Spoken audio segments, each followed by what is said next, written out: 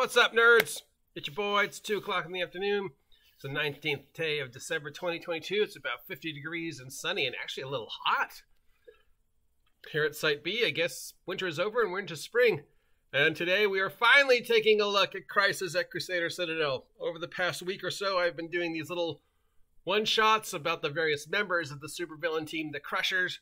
It has all been leading to this, and why I think this is just such a perfect starter superhero role-playing game adventure. It is the adventure that came with the starter set for Villians and Vigilantes. It is an adventure that I have used dozens of times to jumpstart multiple superhero settings. And the reason why I love it so much is, one, the plot is just so simple that it's infinitely adaptable. And two, the villains are just so easy that they're also infinitely adaptable. And it just works in any superhero setting. I've done modern day, I did a steampunk superhero setting, I did an outer space superhero setting, and I always start with this adventure, and it just always works. The premise is just so simple. It's literally, one line of text that could jumpstart any superhero campaign. The city/state's #1 super team, the Crusaders, are missing. Nobody knows where they are, nobody's seen them, and of course the criminals of the city-state are going crazy. And just doing these massive crime waves because there's nobody to stop them. And at the head of these crime waves is a villain group known as the Crusaders, who up to now have sort of been a mishmash of various personalities, never really a standard grouping. There's been, and they've never really worked well, but suddenly they seem to be organized and directed. And everything they're doing seems to have a purpose. So, of course, the authorities reach out to any available heroes in the city, state, to help them deal with the Crusher crime wave. Enter the player characters. And basically, it's broken down into 3 parts.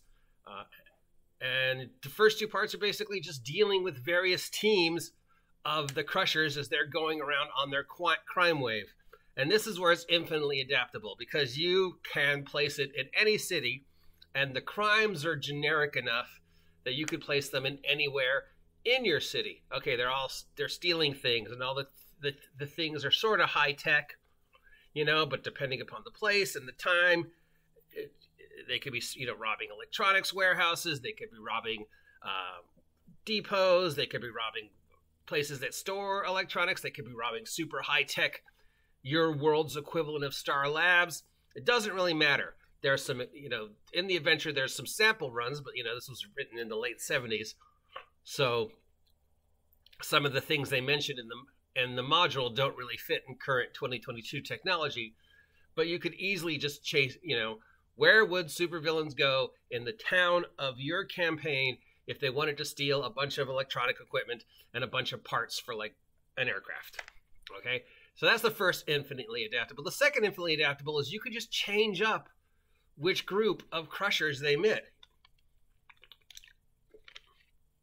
And although it gives you examples of which team of Crushers are met at which of the encounters, the great thing about the team is there's like 12 members of the Crushers. And they could infinitely be just adapted to whatever scenario. So they go to try and stop the Crushers robbing a local jewelry store, or a local auto parts plant, or a local junk store, or a local Radio Shack, or whatever. And you could just choose the 3 or 4 Crushers that you think best fit that crime, and best would be a best conflict for the characters in your game, and it can be infinitely changeable. The only one they never really run into is Marionette and Mocker, because they're waiting at part 3. And then part 3, of course, is they finally go and they break into the base of the Crusaders, because all the clues lead to there, and they find out that the Crusaders have captured the Crusaders and are holding them, and they've strapped them to the Crusaders' rocket ship.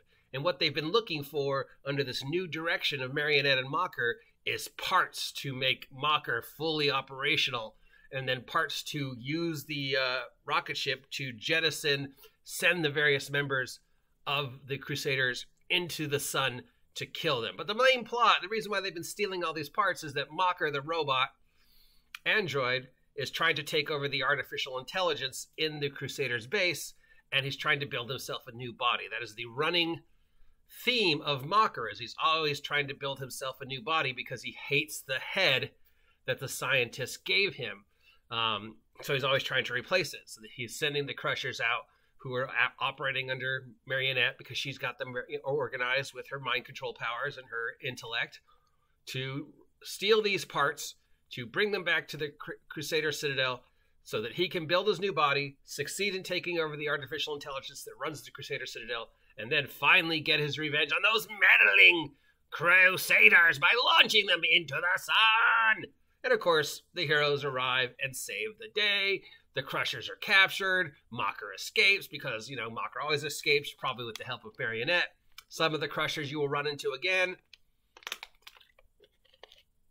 Other members of the Crushers you never see again. It's a constantly interchanging membership, just always under the sort of leadership of Mocker, and maybe sometimes the real secret leader, Marionette, with her mind control powers. But yeah, that's what's just so great about this adventure. I've run it so many times, so many different ways, so many different versions of the characters, always setting it in either a make-believe city or the city that I'm actually in, and then adjusting it to fit that theme. Like when I ran it and the campaign was based in Nevada, I had them robbing casinos and going to the neon sign graveyard in Nevada and stealing slot machines, not because they wanted the money, but they wanted the parts to help Mocker. You know, when I ran the steampunk version, it was I made them all steampunky versions of the team. So yeah, plus you get an NPC superhero team, the Crusaders, who are pretty great standard starting super team. You get an NPC supervillain team. You get some relationships. You know, Temper hates Dreamweaver. Shocker is secretly in love with Evergreen. Mocker is always trying to take out Manta Man because he blames him. And the secret, you know, and then Bull, the big strong guy, is just in the center, occasionally spouting off very zen wisdom. So, yeah, it's a really great module. If you can find a copy of it, great, get it. Even if you're not running Villains and Vigilantes, the scenario is infinitely adaptable. And as you've seen, we've gone through the villains. Now we'll go through the heroes, and we'll continue our deep dive into Villains and Vigilantes for the month of December. What do you want to see me explore in January? Let me know. I'm the OGGM. If you haven't subscribed yet, please subscribe, support, share, check out my merch, and if you can find a copy of Crisis at Crusader Citadel, pick it up. It's good for any superhero role-playing game. It's infinitely adaptable. And speaking of superhero role-playing games, why don't, when you're done with this video, head on over to DM Bloodworth and listen to him talking about the superhero role-playing game he's starting in 2023. Link down below. Talk to you later. Crusaders! Curse you, Crusaders! I will strap you to this rocket ship and send you into the sun! I am Mocker.